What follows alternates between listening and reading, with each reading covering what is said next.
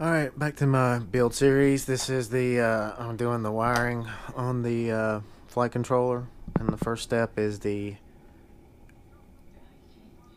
XT60, which is this is a blue one I found at a local hobby store, and I mean, it's blue. It works. It's gonna work anyway. I'm not gonna try to do anything crazy with it. I just like it. I think I may put some heat shrink on this. No. Okay. So my wires, I've already kind of measured them, so it's gonna sit.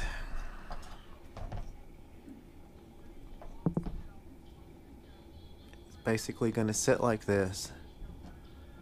So probably need to trim them pretty close, about right here. So we'll go ahead and just clip them.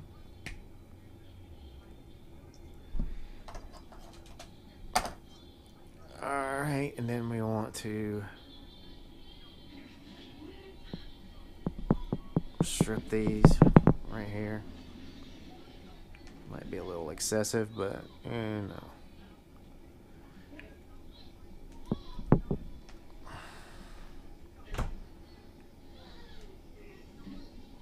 This is your battery wire, so you want to make sure you tin it real good.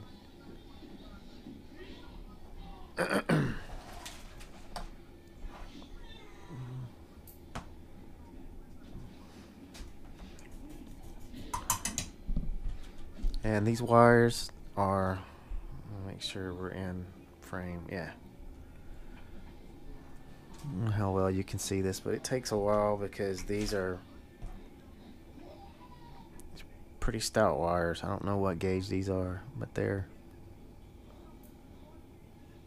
gotta really get this wire hot for it to take it, and sometimes it doesn't and falls off like that. I just like to get it around it, and when I get a glob on there, it'll melt. There you go. You don't want to overdo it, but you still want to make sure it gets tinned really good. There you go. You can see it, kind of makes it nice and silver. All right, and on the flight controller, see you've got your two pads. This is your negative, this is your positive. So I'm just gonna get the pad warm. I like to do like this a little bit, and then get this started and just get some on there, let it pull up. Boom.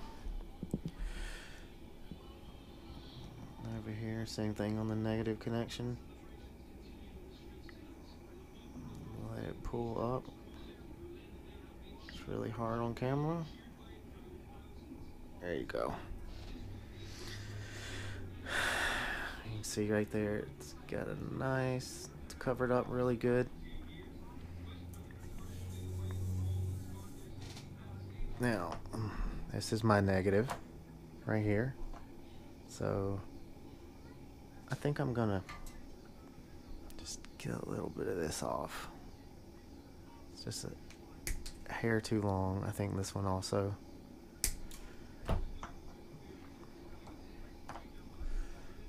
So you're gonna take it, and this is where these come in handy.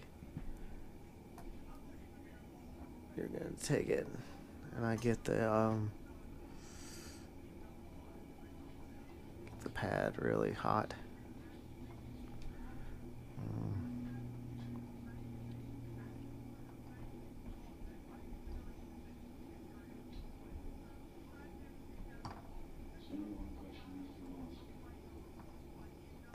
There it goes. Take it, get it down in there real good. And that's a good solder joint, I think. Yeah.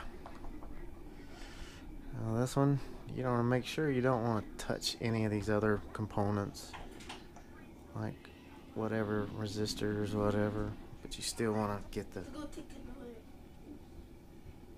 Get it nice and hot. Then touch it. And hold it down.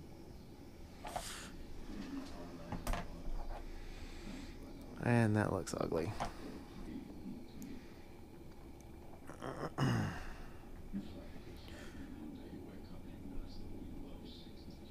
I mean, that would probably work, but I just don't like it. I want to make sure that I'm doing something. And all you got to really do is grab it. And just move it over and get it. Now, I'm a little happier with that. That's a little bit better. It's not perfect, but still. Now, let's see if this is gonna work.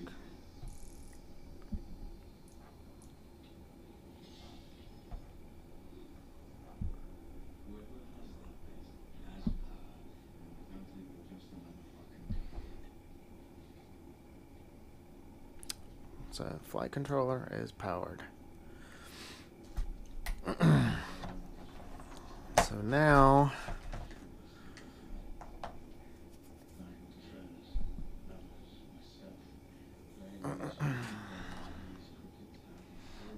I still don't like that.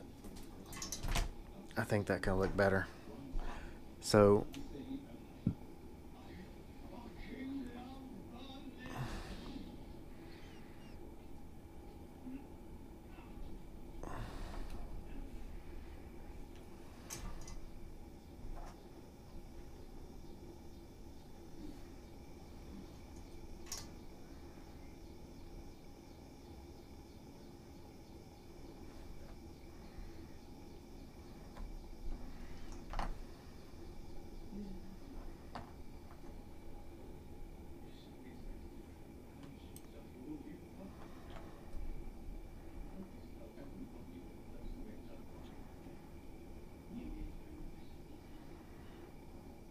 you gotta fight with it sometimes to get it to work. There, that's better. That looks much better. That looks much better. See?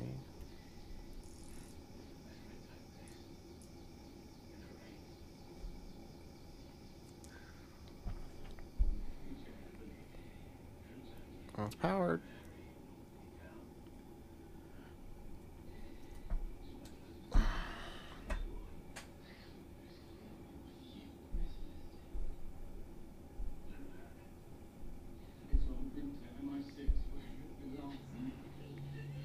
Alright, I'm gonna guess stop it there and go to the next step. This is the final. This is what we got. We have our flight controller, and there's our XT60 coming off the back, which is going to mount here, and battery will mount underneath, and it will come down. I kind of want it to, you know, be below the doesn't stick up, so it doesn't catch. So I may put something here to kind of hold it down once I actually get it installed. But maybe, you know what,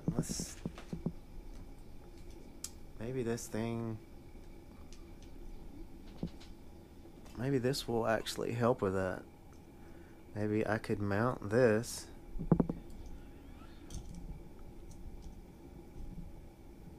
you know what I'm saying? Well, we'll figure that out. But anyway, thanks for watching. The next step, we are going to wire up the ESCs. Alright, thanks for watching, and like, subscribe, comment. Thank you.